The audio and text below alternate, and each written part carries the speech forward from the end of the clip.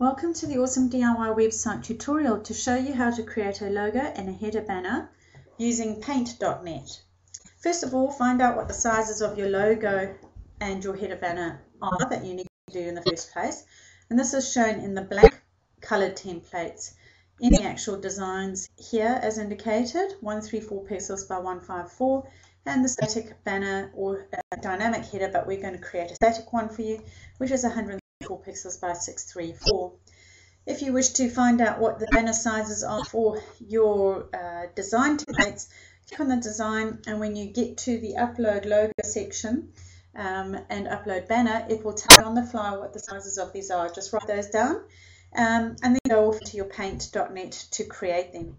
So in this case, we're going to go and create these sizes that are indicated here for this template.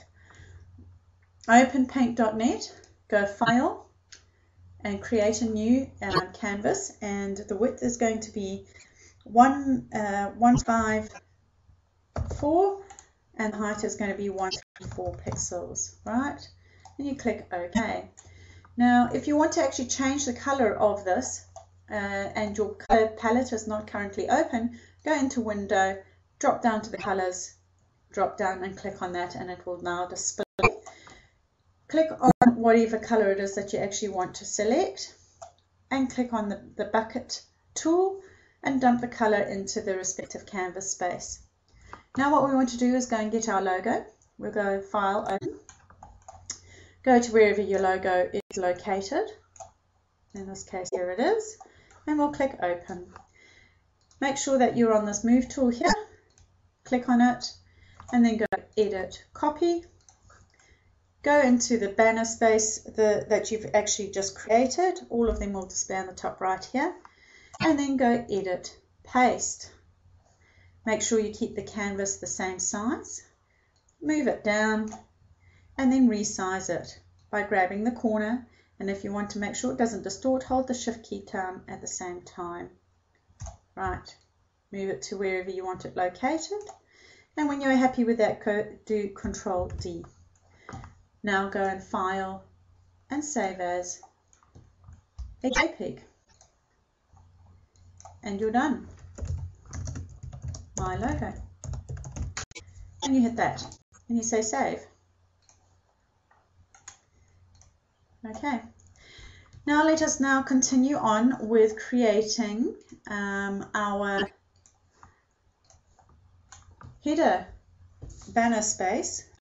So we'll go File, New, and the width of that is going to be 634 centimeters by 134. Click OK. Same thing applies, where if you want to change the color background, you click on whatever it is you want, go to your bucket tool and dump the color into your canvas space. In this instance, we want to go and get some pictures. So let us go to get some rocks. These rocks look pretty good to put in there. And we'll click Open. Alright. Make sure you've got your little Move tool there. Go Edit. Click on the actual picture itself, guys. Sorry. And then go Edit, Copy. Click on the banner space that you're going to be filling in and go Edit, Paste. Keep the canvas size the same. Resize it, holding down the corner key and also your Shift key so it doesn't distort if you want to. Now let's go and get our picture of another lady or something to put in there. And let's go and see if we can find this lady over here. We'll go OK. Again, make sure that little lady's there. Click on the actual canvas area.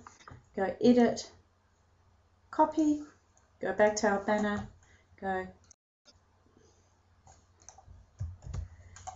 Edit, Paste, keep the canvas size the same, resize her according to whatever it is that you want, move her to wherever it is that you like, and then when you're ready with settling on that, do Control D to deselect. If you want to put some text on there, pick the color of the text that you want to actually have. Make sure it's the size that you want. You've got all your drop down options here and whatever size, and we'll go Life Coaching New Zealand. When you're really happy with it, you go File, Save As, and then go Header Banner. And you can save it as a JPEG and hit Save. And then you go OK. And you have now created your header and your logo banner that you can now upload into your awesome DIY websites. And that ends the tutorial. Thank you for joining us.